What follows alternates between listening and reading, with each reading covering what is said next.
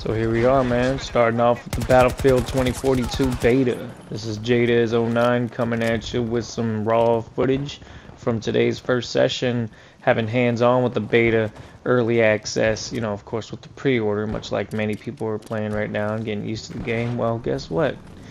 We got in. And it took a while for those servers to get up and running, but I tell you what, once they started working, I really started seeing the potential in this game, and I will say that the overall feel reminds me of that Battlefield 3 era. And one thing that I'm really happy is that I kind of feel like it avoids feeling like Battlefield 4.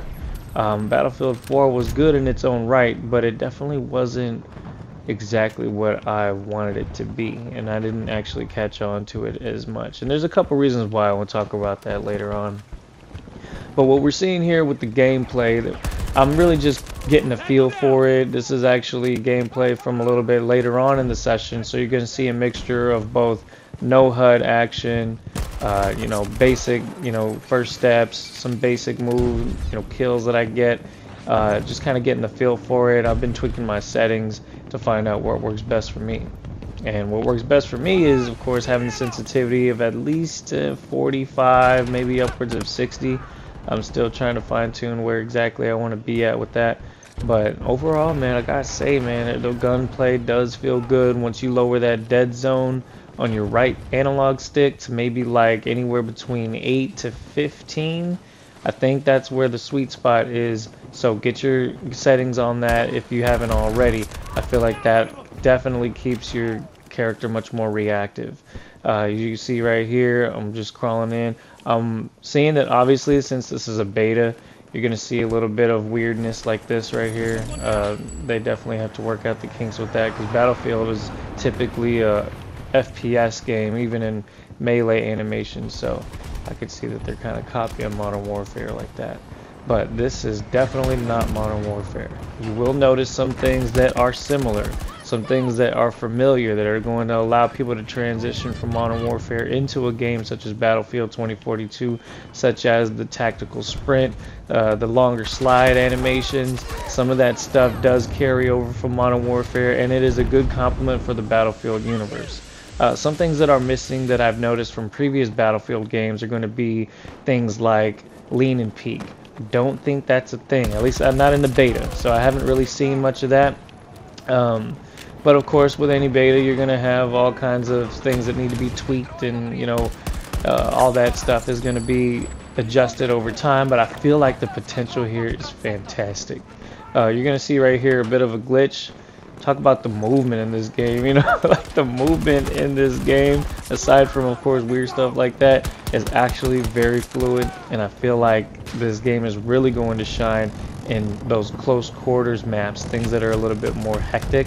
It may be able to capture some of that vibe that Battlefield 1 perfected.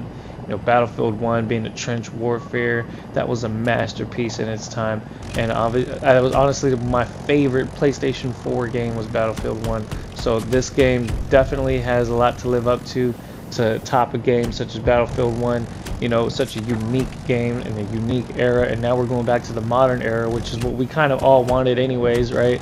But they're doing it right, and it looks like they're doing this with all hands on deck. You got Criterion, you got EA, all over, California, and all their departments from Europe and that, like all around the world. EA and DICE is really going full throttle in this game, so I expect big things, and this is just the beginning. This is just a first taste of what's to come.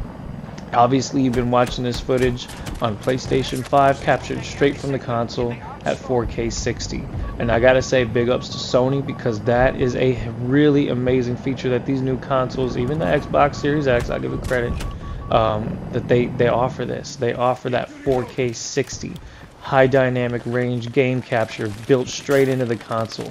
You know how expensive a capture card that can do that would cost? That would be the equivalent of at least a $250 to $300 capture card. Alright, and this does a fantastic job at capturing this footage. Look at this footage here. This is just straight out the console. The PlayStation 4, where I was doing like talkovers for some of my footage for games back then. My only gripe and my only wish moving forward was that the consoles can record higher quality so that it could push the boundaries and make the standard of the quality of the game capture much higher. And this is what you're seeing on the new consoles. And I love that because now that that's the norm, now that 4K TVs are the norm, this is exactly what I wanted from a console experience. We're seeing field of view sliders. We're seeing more customizable UI systems, which I can talk about the UI here in a minute. That it is very intuitive. I overall really like it, and I think that this also has a lot of potential to be adjusted to really suit a lot of people's favorite needs. Now, I guess the only real gripe that I have as of right now is that everybody looks the exact same. So playing without a HUD is super hard to do. It was much easier to do in Battlefield because of the uniform colors were very much so the same across the different factions, so it was easier to tell who was who. But on here, I have no idea what I'm looking at. This could be a friendly, this could be an enemy. I'm over here waiting on the aim assist to kick in just to tell if that is a friendly or foe.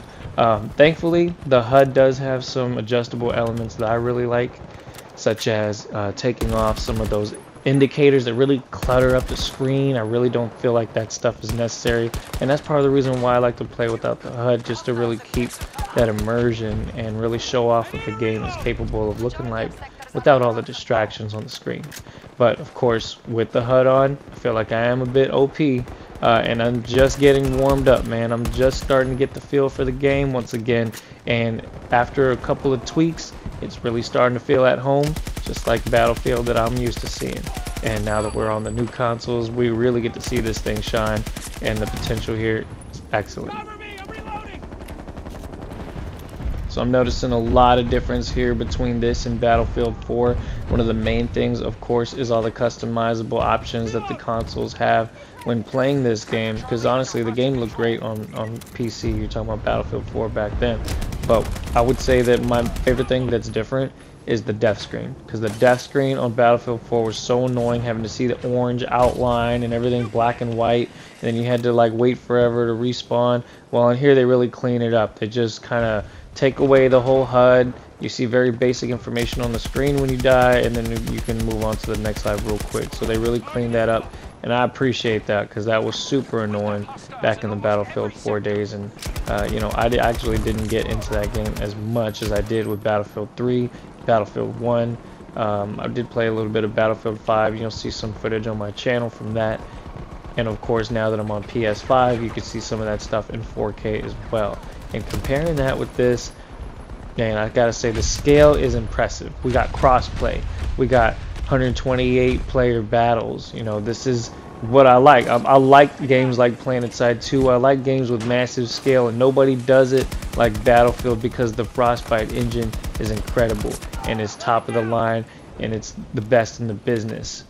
Definitely better than Modern Warfare in so many ways. You look at Ground War in Modern Warfare, it felt hollow, it felt forced, it didn't really feel like an actual conquest type of big map gameplay. So Modern Warfare really is best when its close quarters combat is shining, front and center, and Battlefield really does shine in all aspects, because I think the only difference between quality is that maybe perhaps Modern Warfare has better interior decorations for buildings and things like that.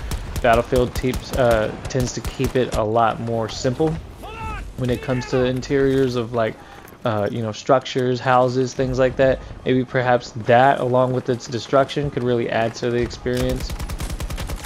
But that's where they really differ, is in that large scale stuff, and this is where Battlefield shines. Vehicle warfare, squad coordination out the wazoo when it comes to anti-vehicle armaments such as the Stinger, the rocket launcher, C4, and things that you can really get creative. You're already seeing the community being very creative with this stuff. So we can't wait to see how that comes out too. There's going to be a lot of highlights. There's going to be a lot of good times, good memes, and all kinds of stuff coming from all of the possibilities that this game can offer for the first-person shooter genre. Now, we have Hazard Zone. Hazard Zone is something that we haven't heard too much of yet, but we know that it's going to bring that next generation battle royale type of experience that you may be familiar with when you look at games like Escape from Tarkov with super realistic, minimal HUD immersion. You know, that's the kind of stuff I like to see. You look at the reflections on the floor right here. These look like screen space reflections. They don't look like ray tracing, but they look fantastic. So I got to give DICE props where props is due for a game of this scale to look this solid. Man, I'm impressed. And it's only going to get better, yo. The server issues and stuff that you may run into during the beta, I'm not too worried about. Now that we're up and running, we're seeing what's capable on this game. I mean, there's so much left to really digest as far as what Battlefield's going to be bringing to the table, because there's still so much more to see. We have Portal coming out. Portal's going to be something that's going to be very nostalgic for so many Battlefield fans, because we're going to see maps from previous games remastered on this new engine. Imagine seeing some of the weapons and maps from Battlefield 1 on the new gen console, and with this Frostbite engine, with this you know, tier of next gen, you know, capabilities with this stuff. It's just so tight. I don't even know how to talk about this stuff. It's too technical, but you know, I appreciate the effort that they put in, and so I'm super excited to see what's possible in the future for the game. So, you know, hope you've been enjoying the footage and just keeping it real simple for now, but I will be playing some more, try to team up with some of my brothers and try to get some more, you know, footage to hold us over at least until the game comes out. You know, Predator Hunting Grounds can wait a little bit, because this is going to take center stage when it launches. And I love that that game came out, because that definitely gives us something to do until then. So even though they delayed this game, they can really take the time to get it right.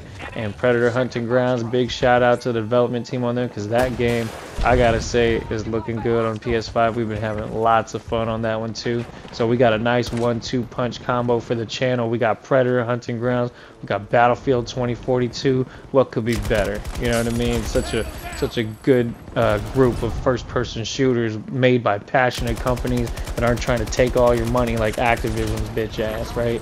So big up to DICE for putting this out, you know, when they did, because everybody was starting to get worried on whether or not this game was really coming together, and we're seeing it coming together right now. This has been JDEZ 09 with some Battlefield 2042 first impressions. Keep it locked in right here for some more crazy content to come. I will be playing without the HUD anyways, so be on the lookout for some stuff like that too.